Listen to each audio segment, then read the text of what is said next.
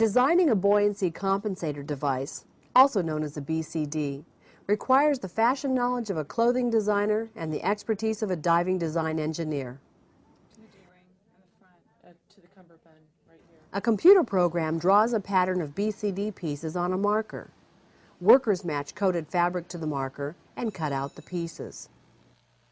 A cutter cuts the coated fabric into various shapes from the pattern.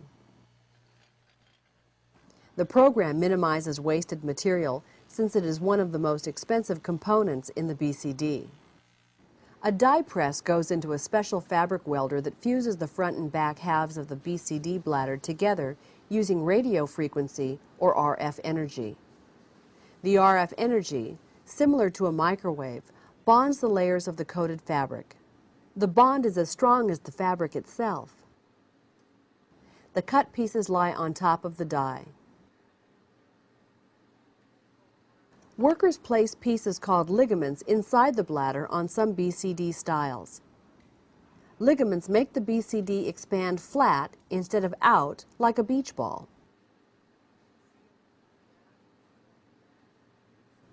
Workers insert the die and coated fabric into the welder where a similar die from above matches the welding points.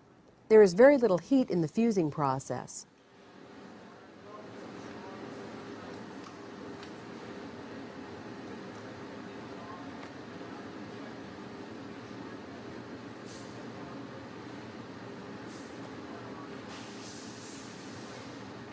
A patch on the back of all attachment points keeps them from leaking. The same process that fuses the bladder joins the patch to the jacket.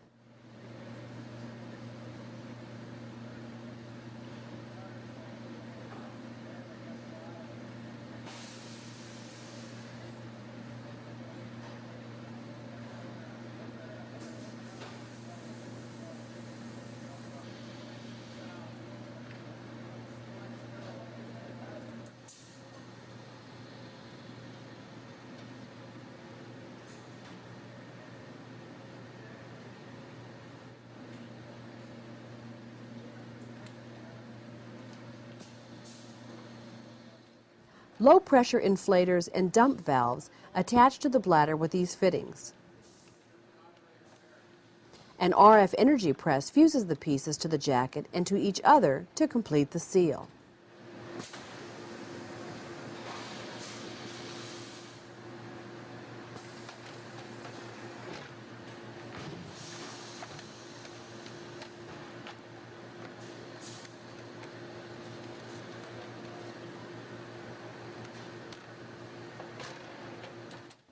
Most conventional BCDs use Velcro heavily.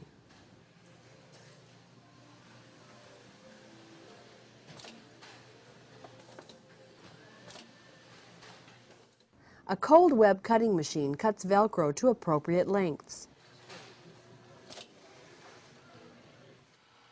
A webbing or plastic strip, called a channel, strengthens the BCD at all attachment points, such as those for the waistband or webbing straps. A patch goes on the reverse side to keep air from leaking out of the BCD.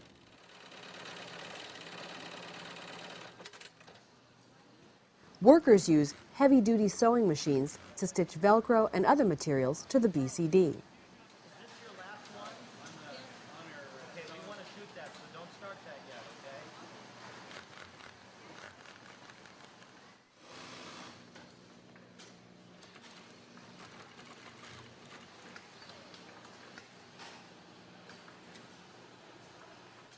This 20-head embroidery machine sews logos onto pieces of BCD material.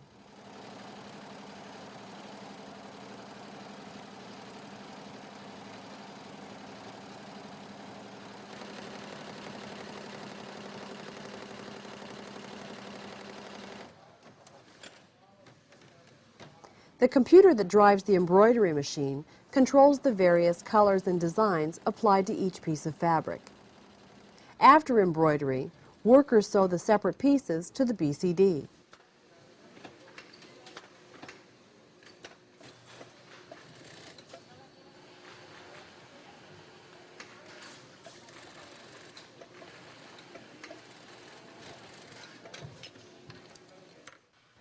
Workers secure the pack frame directly to the BCD body through the back pad using a special heavy-duty sewing machine.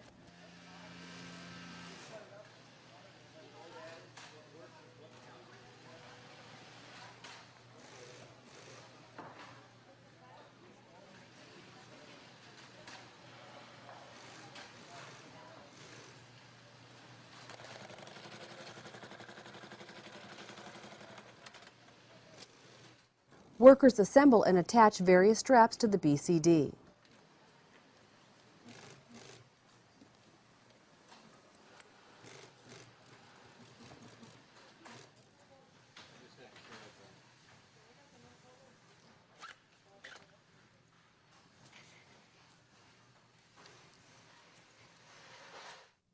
The low-pressure inflator releases or adds air to the BCD. The low-pressure inflator style being assembled serves as a combination alternate air source, second stage. Assembly requires the same precision as a regulator.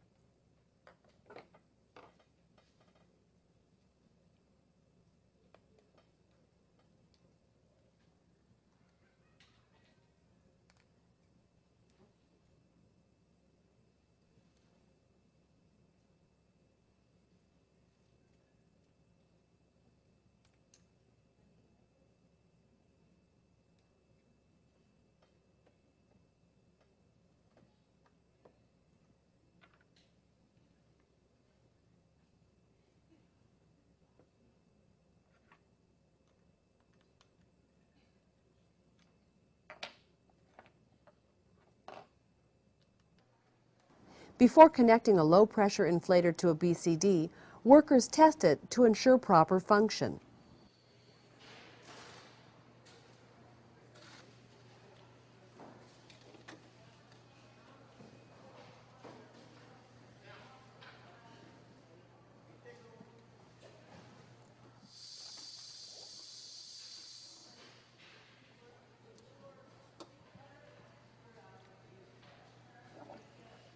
The finishing process includes the attachment of the alternate air source, low-pressure inflator, and the dump valve to the BCD.